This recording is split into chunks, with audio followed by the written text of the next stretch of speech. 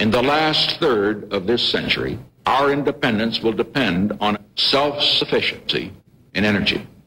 The United States will not be dependent on any other country for the energy we need to provide our jobs, to heat our homes, and to keep our transportation moving. Beginning this moment, this nation will never use more foreign oil than we did in 1977.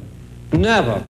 Our imports of foreign oil have been climbing steadily since 1985 and now stand at 42% of our total consumption.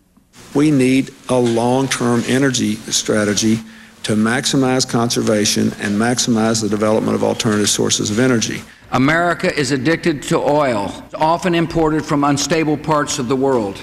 This country can dramatically improve our environment, move beyond a petroleum-based economy, and make our dependence on Middle Eastern oil a thing of the past. In 10 years, we will finally end our dependence on oil from the Middle East.